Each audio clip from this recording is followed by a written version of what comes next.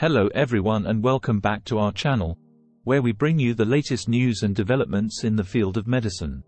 In this video, we will be discussing chronic kidney disease, CKD, a condition that affects millions of people worldwide, and the latest research and breakthroughs in its treatment.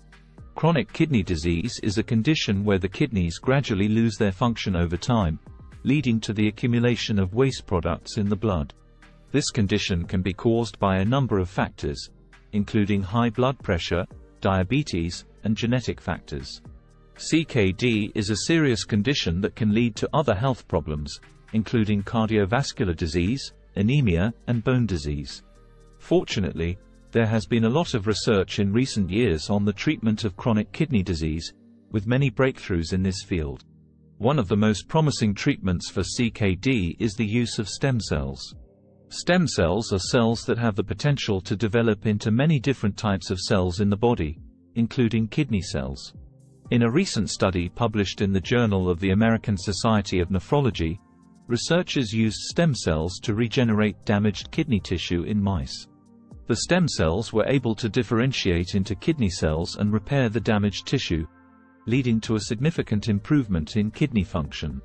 While this study was conducted in mice, it is a promising step towards the development of stem cell therapy for the treatment of CKD in humans. Another breakthrough in the treatment of CKD is the use of artificial intelligence, AI, to predict the progression of the disease.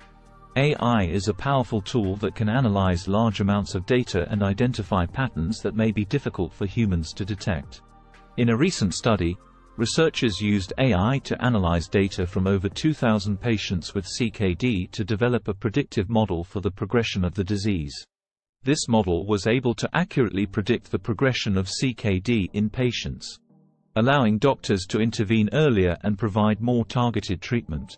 In addition to stem cell therapy and AI, there are also several new drugs in development for the treatment of CKD.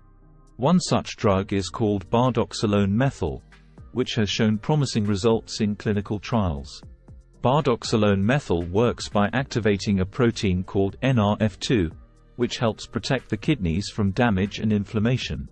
In a recent clinical trial, Bardoxolone methyl was shown to significantly improve kidney function in patients with CKD. Another drug in development for the treatment of CKD is called patiromer. Patiromer is a potassium binder that helps remove excess potassium from the body, which can be a problem for patients with CKD. In a recent study, patiromer was shown to significantly reduce levels of potassium in the blood in patients with CKD. In addition to these new treatments, there are also several lifestyle changes that can help slow the progression of CKD. These include maintaining a healthy diet, exercising regularly, quitting smoking, and controlling blood pressure and blood sugar levels.